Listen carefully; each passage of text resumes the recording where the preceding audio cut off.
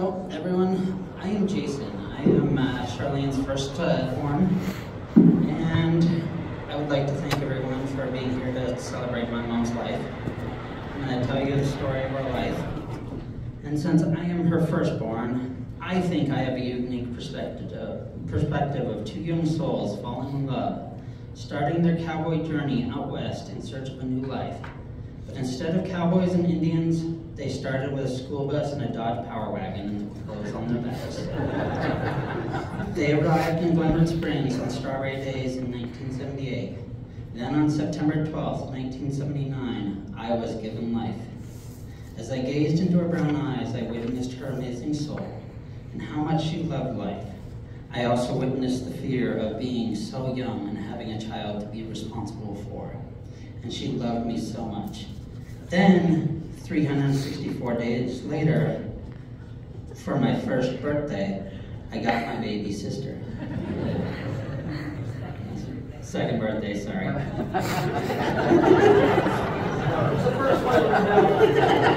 Second birthday.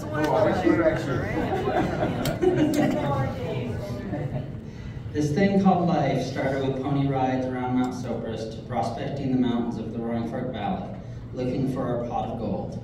Then came some rough years that ended that chapter of her life. In 1985, she found her pot of gold in Timothy A. Good. She was initially stubborn to go out on a date, but Tim knew it was love at first sight. In 1990 came my brother Julian.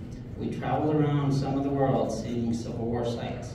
Corning Glass Works, Mickey in Florida, Redwood Forest, Mexico, and Hawaii, where I found my second love, the ocean. Our pets, Falcor, had an overactive snot gland or something, so you would come home to walls covered in boogers. Atreyu, who would like to piss on your pillow. Then came Akima, who would roll around in bear shit and then want to cuddle. Then we had Carly. She was scared of just about everything. Then for a short time, a fat little Iris who snorted like a pig. Then came Minnie, who sings a poor me song when not given attention. Reggie, who is going blind and will eat just about anything. Maud loved her animals. The holidays, November and December. Ah, the smell of cookies upon the air, the tins piled high, waiting to become gifts that she could give to show people that she cared.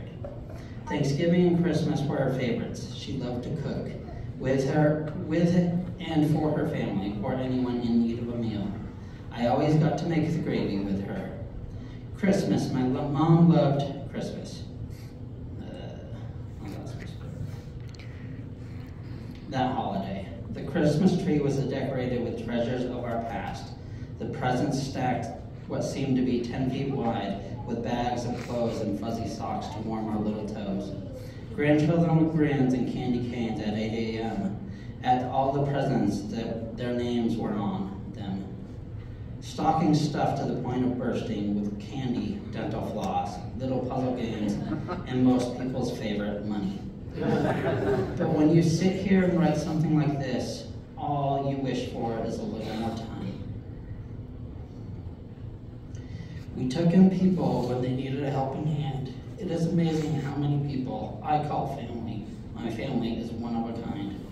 It hurts to think I never get to hear her voice say I love you anymore. But I can feel the love that she had through her death. I have grown.